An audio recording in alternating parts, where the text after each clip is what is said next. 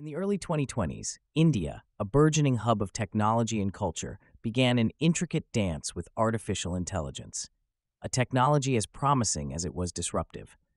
It's the year 2024, and we stand at the cusp of 2025, looking back on a story of human and machine, of livelihood and invention. The early days of 2024 saw Bangalore, a city already aswhirl with tech startups and innovation, become the unofficial capital for AI jobs in India, a nexus where hopeful graduates and seasoned professionals converged, like migratory birds drawn to a fertile delta.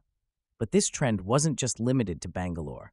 Across India, in Hyderabad, Pune, and Gurgaon, young minds gathered in cafes, offices, and co-working spaces, eager for a piece of the AI pie. In 2024, the Indian government, recognizing the vital role of AI, increased funding for education and training, aiming to equip 1 million graduates with the skills needed to navigate the AI landscape.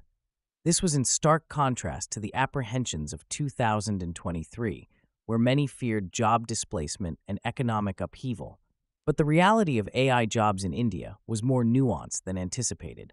Automation did impact traditional sectors indeed, yet from its wake emerged new opportunities, a quantum leap into the future of employment. Take Priya, a software engineer from Chennai who found her calling in machine learning.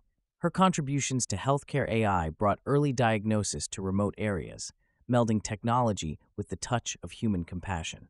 And then there's Arav, from the historic streets of Jaipur, who transitioned from a manufacturing job to an AI maintenance expert.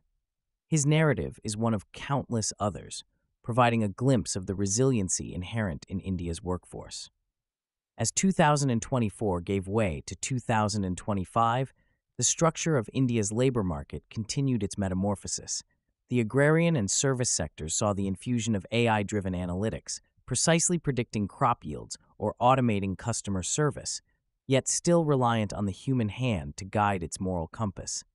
It had become clear the question wasn't if AI would replace jobs, but how it would transform them. How it would create a cohort of new professions like AI ethicists, robot trainers, and data detectives. Listeners, we find ourselves in a tale of chronology, of a country embracing the new, yet anchored by the enduring spirit of its people. This is the reality of AI jobs in India in the 2020s, a story still unfurling, layer by intricate layer.